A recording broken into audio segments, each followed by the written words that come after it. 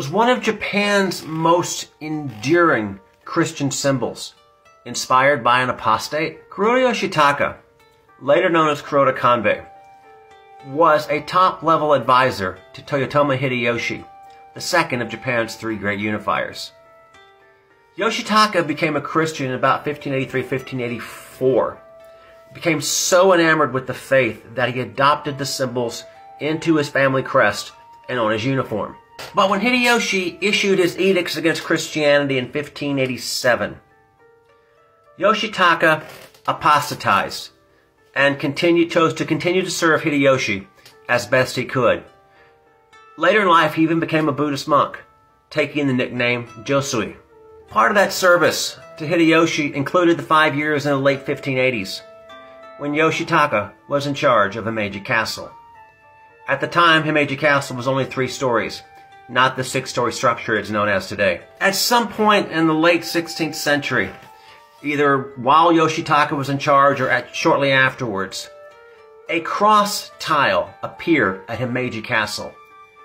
Tiles were common at Japanese castles. They were there to ward against fires, floods, tsunamis, earthquakes. But a cross tile, the one at Himeji as shown here, was unique. The cross tile is still there today. It survived the tremendous reconstruction in the early 17th century when the castle went from 3 stories to the 6-story structure you see now.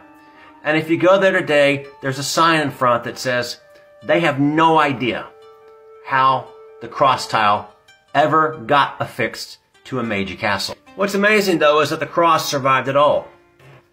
During the Tokugawa period, Christianity was outlawed.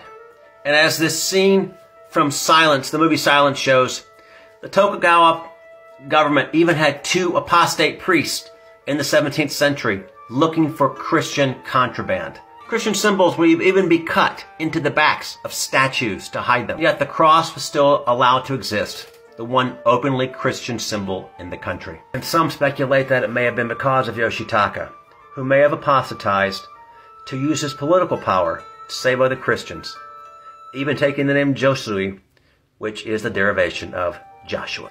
Please follow, like, and subscribe to my videos and check out my works. Thank you.